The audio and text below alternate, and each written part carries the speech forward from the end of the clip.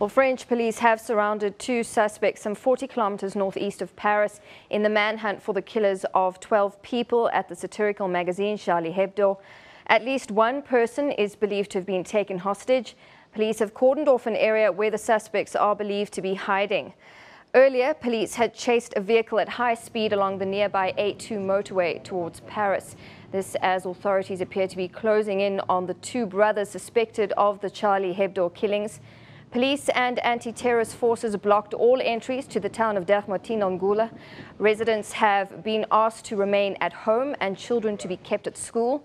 The suspects, both in their early 30s, had already been under police surveillance. Well, that manhunt has been ongoing for a few hours now.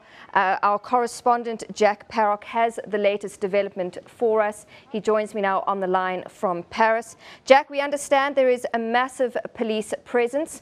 Those suspects being surrounded. Almost certainly today's hostage takers are the Charlie Hebdo shooters.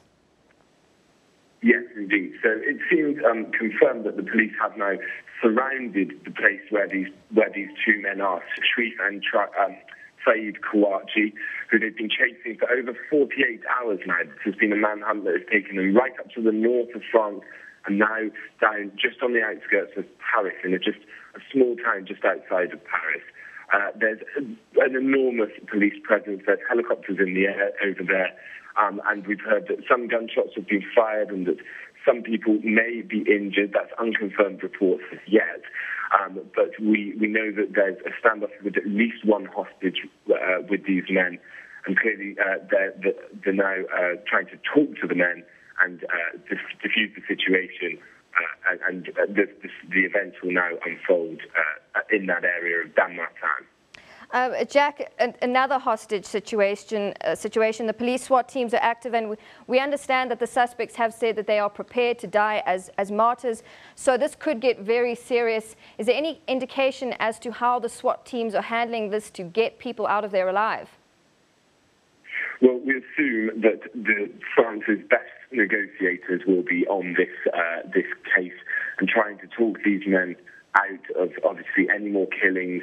But anybody who's seen any of the videos of the Charlie Hebdo shooting here in central Paris will see that these men clearly have a very low opinion of life. The brutal that attack shows that clearly they are not afraid of extreme violence and to be involved in that. So it's going to be a very cool few hours perhaps, or however long this takes, to try and cause as little loss of life or injury as possible while this standoff is ongoing. And Jack, you are still in Paris. What's the feeling this morning now as these developments unfold? Yesterday we saw a lot of solidarity. Has much changed now with this manhunt going on? So clearly, this event is what's on everybody's lips now in this town, and the security presence has been so high that it's hard to ignore, the events following the Charlie Hebdo attack. Now, everybody wants this resolved, obviously, so everybody's just hoping to see that these men are taken into custody by the police, and that that there is no more loss of life as part of this standoff with them. And that's really the mood here now. It's gone from kind of a solemn mourning to a real hope now that this can be resolved. Because up until now, there's been a lot of misinformation.